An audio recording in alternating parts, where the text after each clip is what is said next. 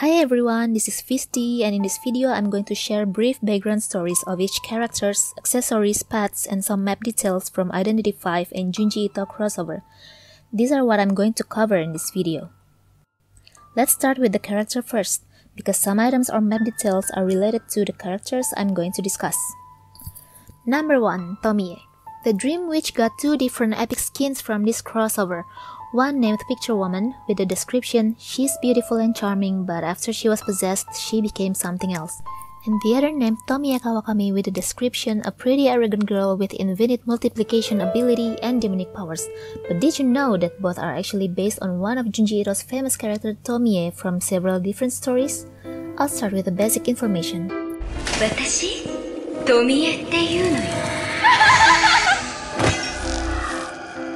Tomie is a being who has the power to regenerate from any of her body parts, such as limbs, hair, or even blood, into multiple clones of herself. Anybody who got organ or blood transplant from her will gradually become another Tomie. She's depicted as an extremely beautiful woman who can charm and manipulate any man to go crazy about her and makes them willing to do anything for her own selfish desires. She has another condition though. Anyone who's been charmed will have the urge to kill her. Now let's get into the skins by chronological order. The first one is Dream Witch Central Body Skin, Tomie Kawakami. She's Junji first Tomie story. In this story, Tomie is popular due to her beauty, but most of her classmates dislike her.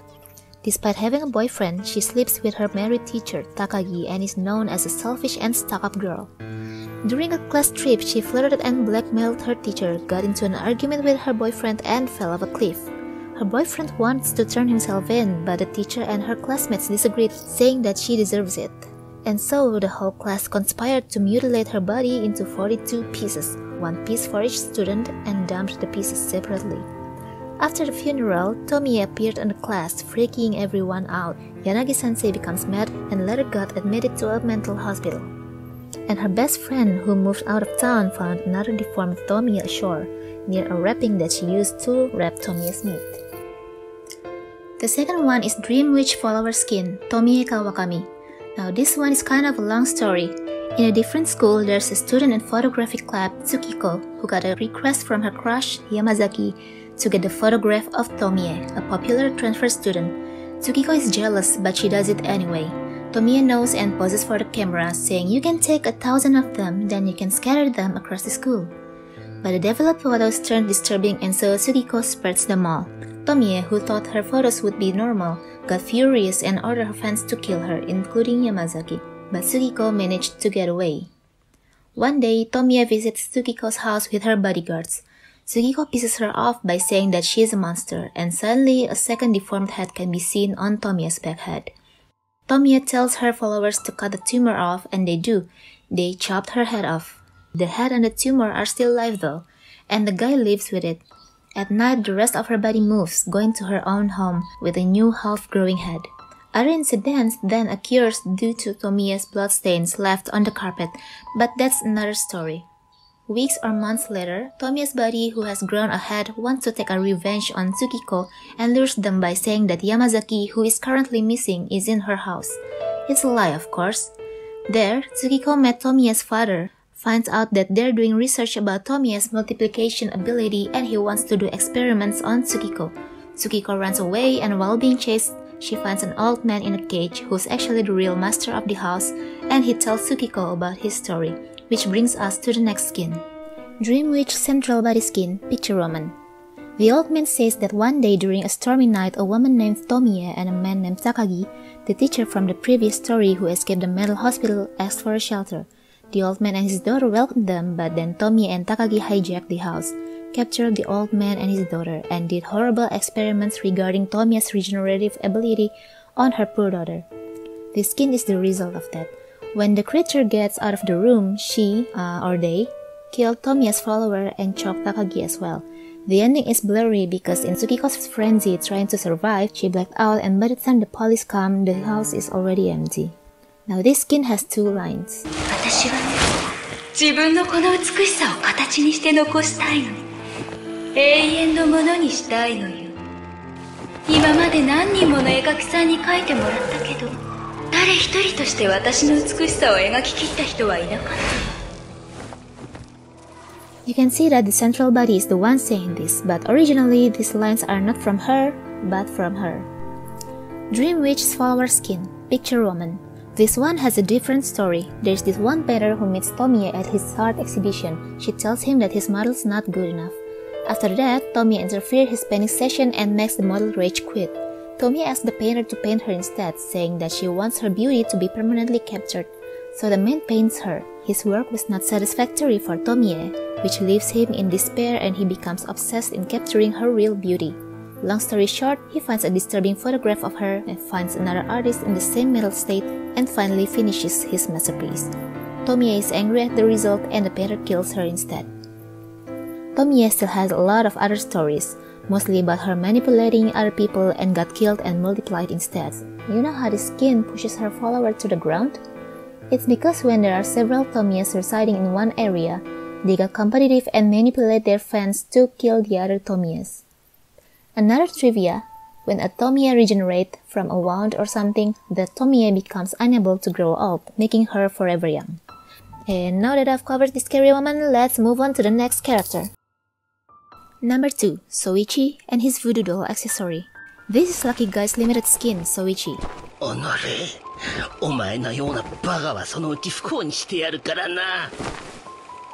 His birthday is actually May 3rd. When cursing others, it is often those that curse themselves who suffer.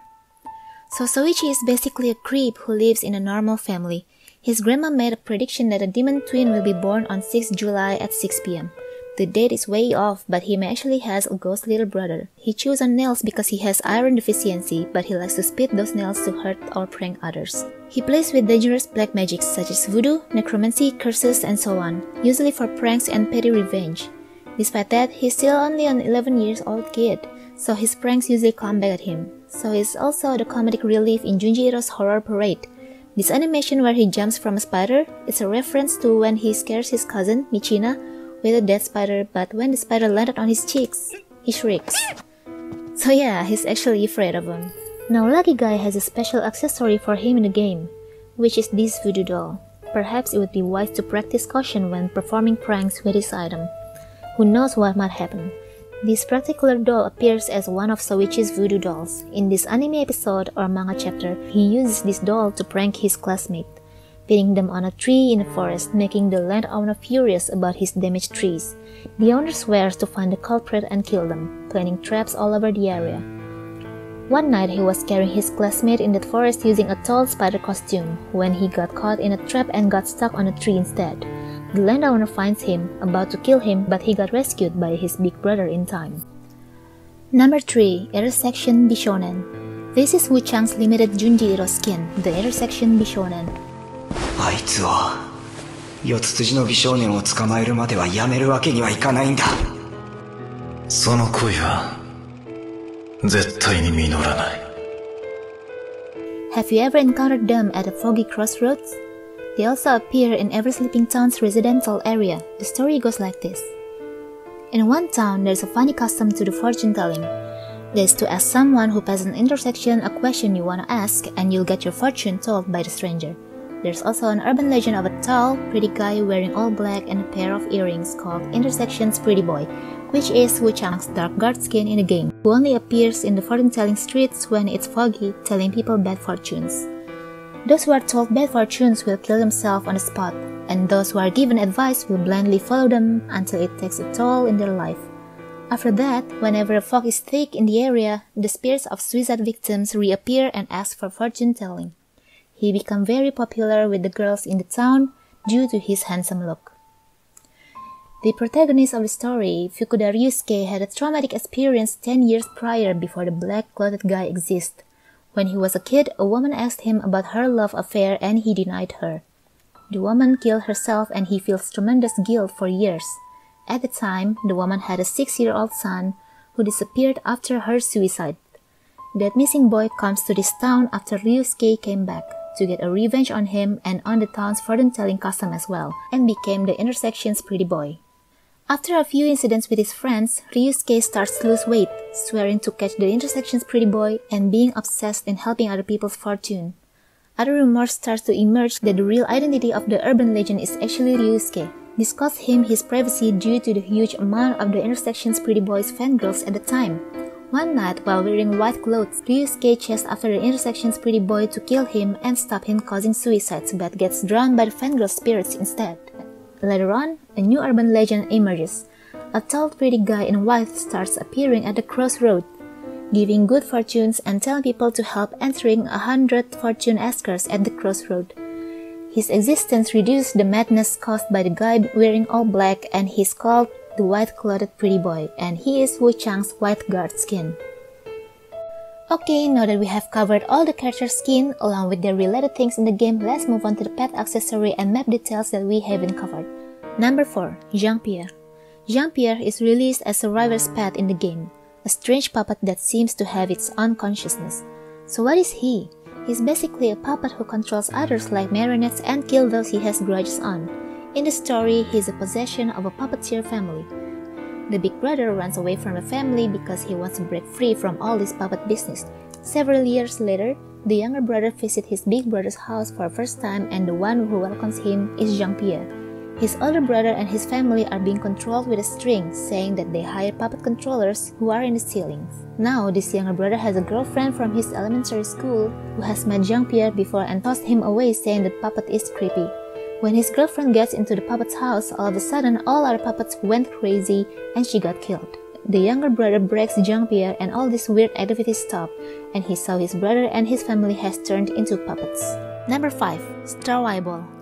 This is a new limited accessory during the crossover period. A strange eyeball-shaped plant. It is said that the resentful soul of a samurai is attached to it. This weird thing is just a random supernatural plant found in the story, really.